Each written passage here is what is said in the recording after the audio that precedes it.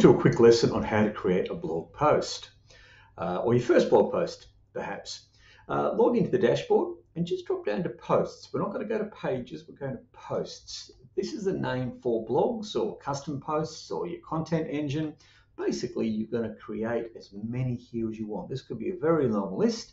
The reason it's so easy is, apart from the fact this is a fairly simple template compared to a complex web page, all you do is select one. In this case, I've set up a template already, but you might do that yourself.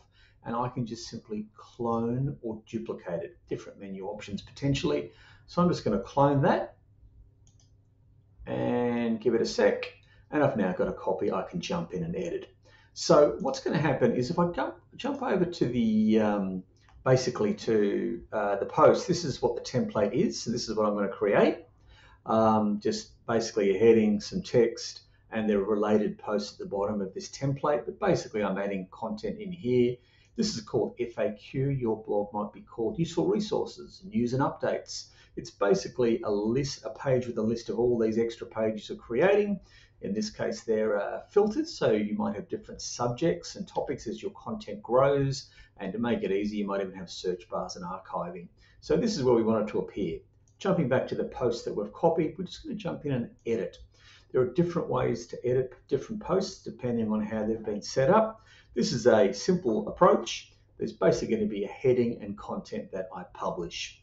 Jump into another page where my lovely customer has created content for me. There's the heading. Edit post. Paste that in. Go back to the content. Copy that. How easy is that? That's made my life very easy. A little bit editing here. Just going to put a space in there and a space in there as per the formatting. And I've got 6 points here. I'm just going to create a bullet point. Here we go, bullet list. And let's see if that works. There we go. So now there might be different ways easier ways to do this, but I'm just going to do it this way.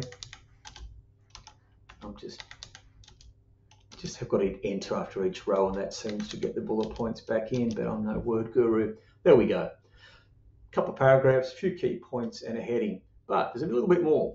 Firstly, we've got to set the category. In this case, it's probably going to be just useful resources, maybe children's dental, maybe if you're trying to target kids unhappy with their dentist.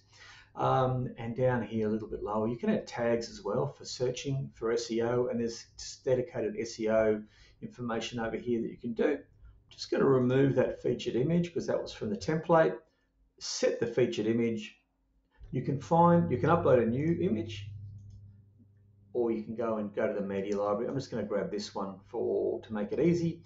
In this case, I've got a different heading, choosing a dentist in Melton, because that's a keyword, and alternative text is always good on every image. Set that featured image, and basically the blog's created. One little trick on this particular post, you can actually put an excerpt on the front of the list page here that is different to the actual content. In this case, I'm just going to go here and grab, if you're experiencing, how about, it's a straightforward process to have your record sent to a new, there we go. I'm just going to get that last sentence. That will do. Go to the post, put that in the excerpt box. So just to note that every blog can potentially have a different format, and there'll be tricks that might be unique to your website, but follow your nose. It's pretty easy. And I'm just going to save that draft, and then I'm going to publish it. I could have previewed it if I wanted to first, but it's a fairly straightforward post. And let's go to FAQs and hit F5 refresh.